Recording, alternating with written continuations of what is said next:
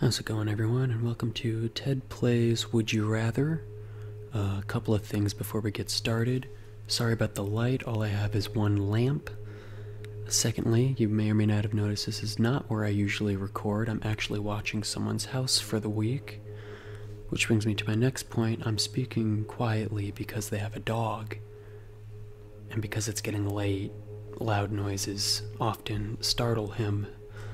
So I'm gonna try and play this pretty quietly. I figured we'd open up with this question here. So would I rather be close with only one person and only see them on Sundays, or know many people and see them every day but not be particularly close with any?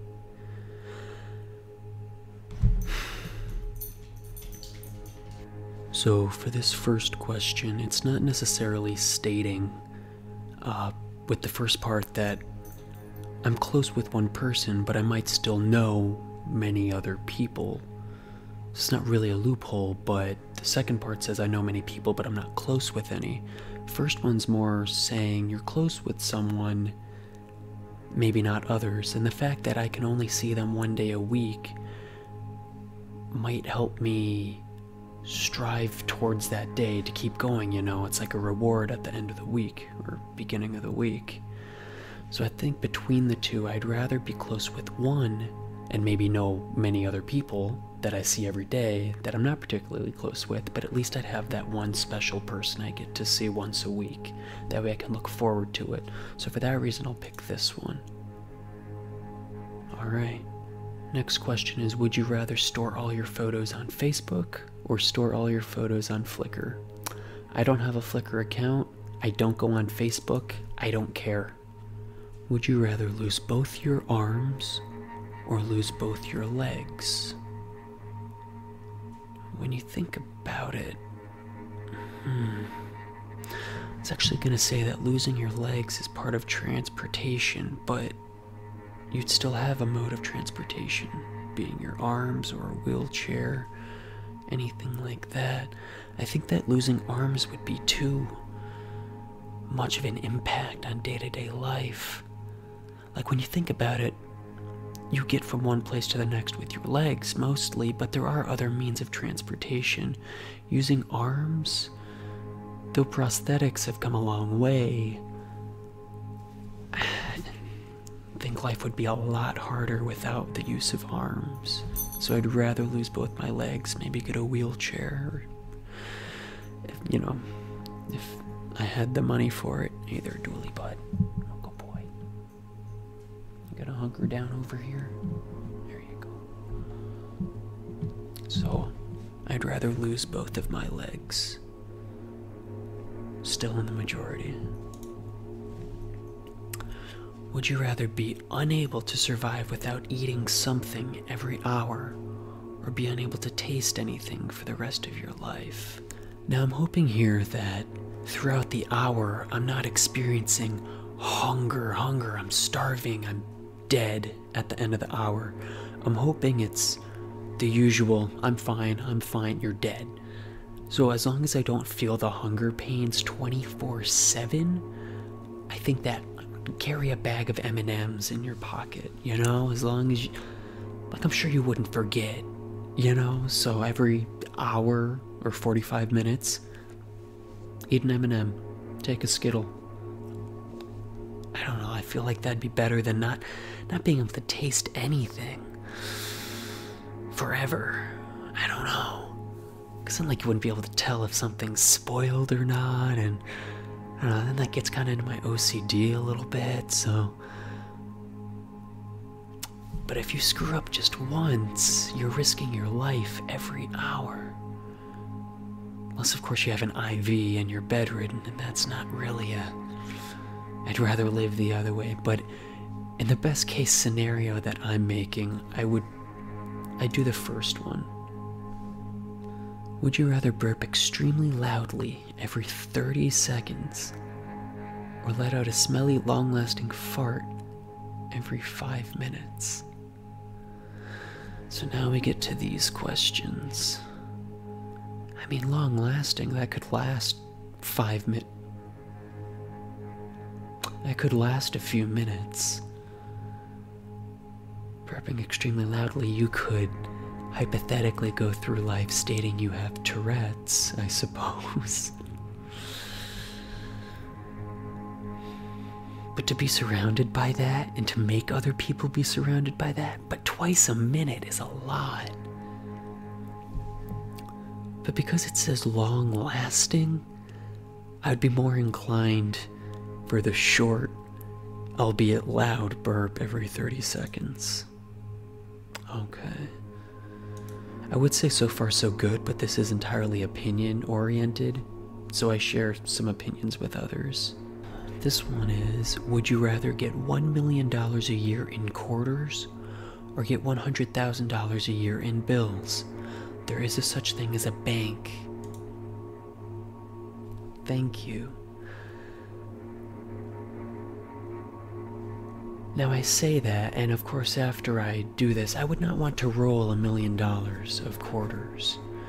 That's 4 million quarters.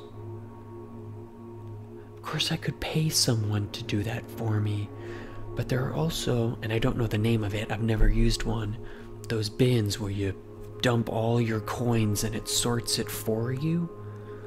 So I mean, let's say I can only spit out, I don't know, $500 before it's empty. I mean, you know, just keep doing that. Do you really need the $1 million all at once, especially for the first year? You know, maybe after the first year you'll have enough saved up for anything, so you can deal with getting 500 at a time. You still have the quarters anyways. I don't know, I'm gonna move on. Would you rather have your fingers always covered in barbecue sauce, or have your fingers always covered in Doritos nacho cheese flavoring?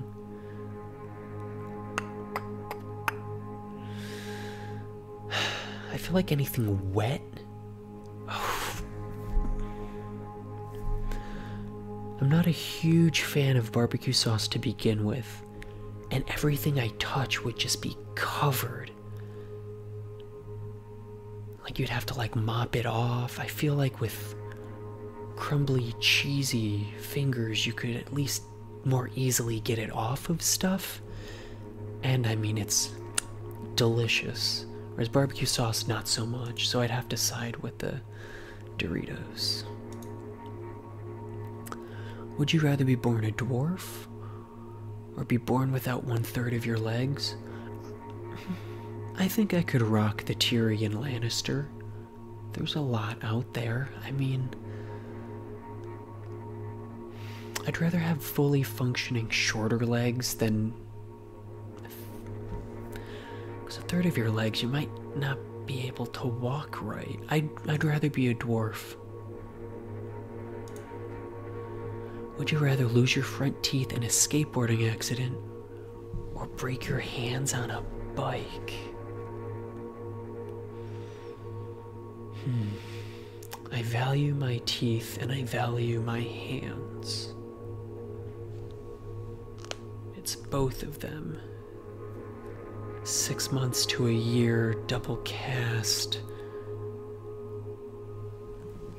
versus younger aged dentures for life. I'd probably rather break both of my hands on a bike, because the recovery of that is actually something that could happen. Though I have heard reports of people growing a 3rd set of teeth, but I don't think I'd be one of those people.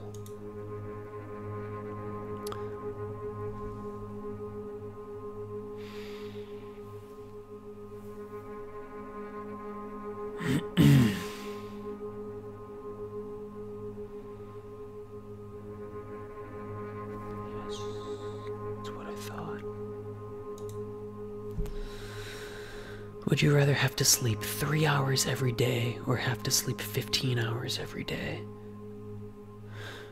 I mean, I love lounging around, and don't get me wrong, work is work, but if I have to sleep 3 hours a day, it sounds like, who was it? Was it Beethoven or Einstein? Both, I don't know. Some people can get away with just 3 hours of sleep every day. Their brains can adjust to it.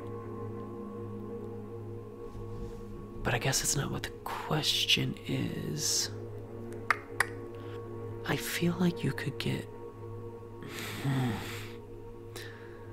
I'm gonna be a little nitpicky here just for the sake of getting past this question. Been trying to do them kind of quickly. If I have to sleep 3 hours a day, does it mean exactly 3 hours? Could I sleep 3 hours and then take a nap? Could I doze as opposed to sleep? I don't know. 15 hours is a lot of time. And then I'd have to adjust my life accordingly. I wouldn't have enough time to do anything. I'd go with the 3 hours. Come on. Wow. That one was very close.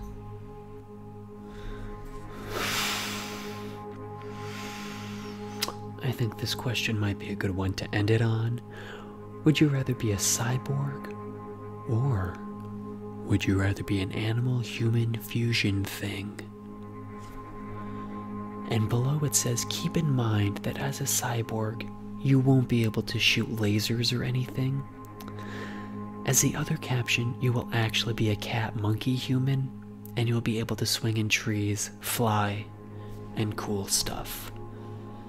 After hearing that, I think the answer is pretty clear, but in case I'm completely incapable of forming my own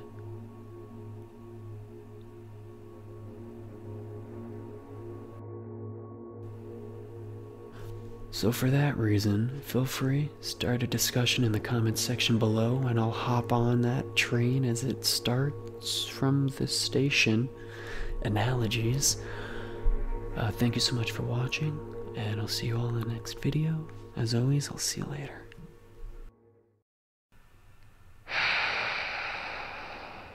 I weep for the future.